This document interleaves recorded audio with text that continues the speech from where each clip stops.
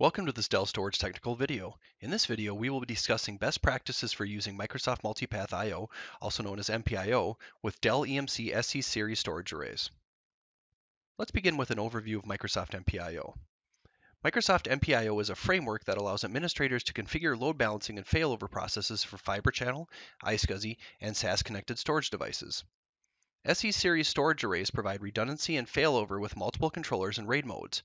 However, servers still need a way to spread the I/O load and handle internal failover from one path to the next.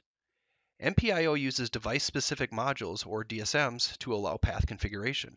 Microsoft provides a built-in generic DSM, referred to as the MS-DSM, for Windows Server 2008 R2 or newer. The MS-DSM provides the MPIO functionality for Dell EMC storage customers. No additional software is needed to use MPIO with Dell SC series arrays. Without MPIO, Windows servers see multiple instances of the same disk device in Device Manager and in Disk Management. Notice that in the red rectangles that two devices are shown, even though only one SC series volume is mapped to the server. With MPIO installed, Windows servers see a single instance of a multipath disk device in Device Manager and in Disk Management. Notice in the red rectangles that only one disk device is now shown. MPIO is a feature of Windows Server not installed by default.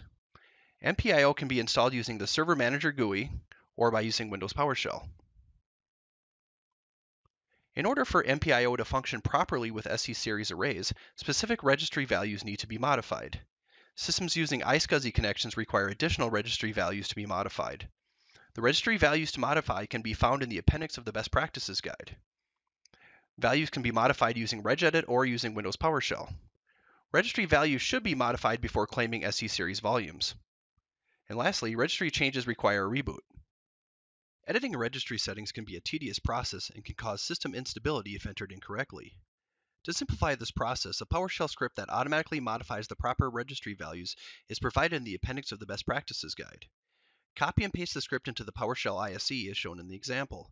Make sure to run the ISE as an administrator. After the script has been run, reboot the server. When creating a server object on the SC series, you must select the MPIO definition from the operating system dropdown in order to use all the paths available to the server. In this example, I am creating a new server named TSSRV304. The red rectangle shows where to select the MPIO operating system definition. If the MPIO operating system definition was selected when the server object was created, volumes will be mapped using all available paths to the server. The red rectangle shows that this volume is configured to use all available server ports. In order to use MPIO with SC series volumes, the volumes must be associated with the Microsoft DSM. To associate SC series volumes with the Microsoft DSM, perform the following steps.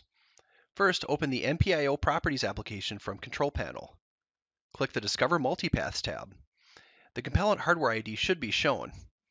If using iSCSI connected volumes, make sure to check the box to add support for iSCSI devices. Select the compellent hardware listing and then click Add. At this point, the server will prompt to reboot. Reboot the server, and when the server is back online, reopen the MPIO application in Control Panel. Verify the compellent hardware ID is listed under the MPIO Devices tab. Failover only, round robin, and least queue depth are the only MPIO load balancing policies supported on Fiber Channel and iSCSI SC series volumes.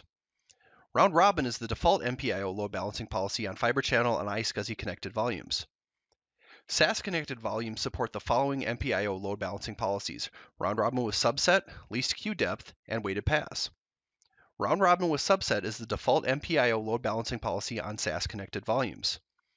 The system-wide default MPIO load balancing policy can be changed using the PowerShell commandlet set MSDSM global default load balance policy or by using the mpclaim command.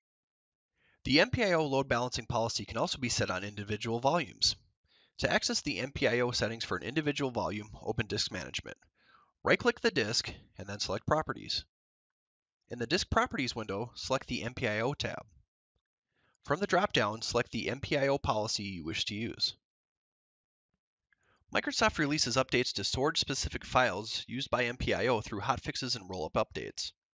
As a general best practice, Windows Server should be kept up to date with the latest updates. If that's not possible, the specific hotfixes listed in the appendix of the Best Practices Guide should be loaded on the server to prevent any issues with MPIO timeouts and failover. In some cases, prerequisite updates must be installed on the server before hotfixes can be installed. For detailed information about using Microsoft MPIO with SE series arrays, please refer to the Microsoft MPIO Best Practices Guide located at the address shown on the screen. That concludes this Dell Storage technical video.